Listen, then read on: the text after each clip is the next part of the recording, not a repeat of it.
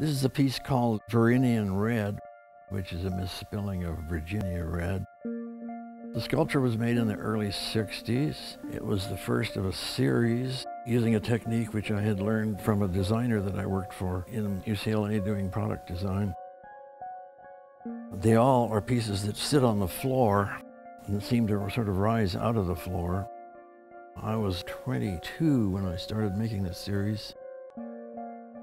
Well, I'd just gotten out of UCLA and I had a little experience with fiberglass because I had done quite a bit of work building a car which I had bought incomplete, and I knew how to do that, and I knew how to spray paint when it was done.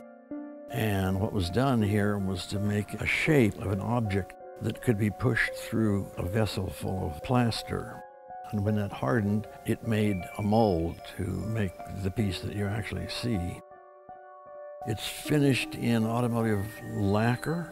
A number of colors went on there, and by way of sanding, layers were opened up so you could see through them.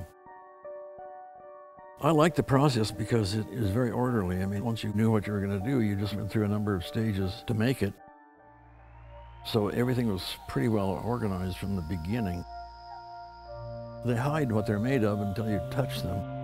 So that theoretically it could be a bronze, or it could be made out of cement for that matter.